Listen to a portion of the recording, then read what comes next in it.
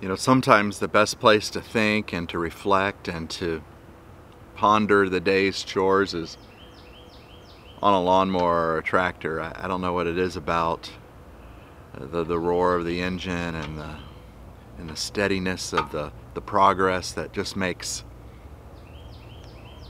helps me think. It's my thinking place. And this morning I wanted to share a word with you. It's a word of encouragement. It's found in Psalms 46.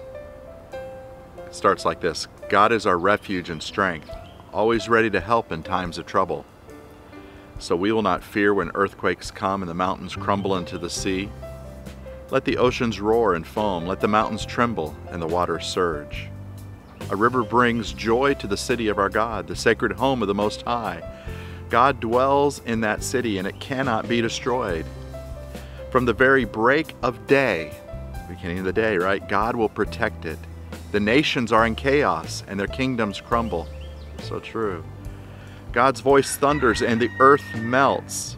The Lord of heaven's armies is here among us. The God of Israel is our fortress. Come see the glorious works of the Lord. See how he brings destruction upon the world. He causes wars to end throughout the earth. He breaks the bow and snaps the spear. He burns the shield with fire.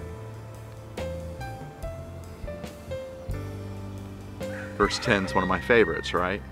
Be still and know that I am God. I will be honored by every nation. I will be honored throughout the world. The Lord of heaven's armies is here among us. The God of Israel is our fortress. Wherever you find your place of thinking, wherever you find your place of quiet, even if it's on a noisy old tractor, be still and know that He is God. He is our refuge and our strength.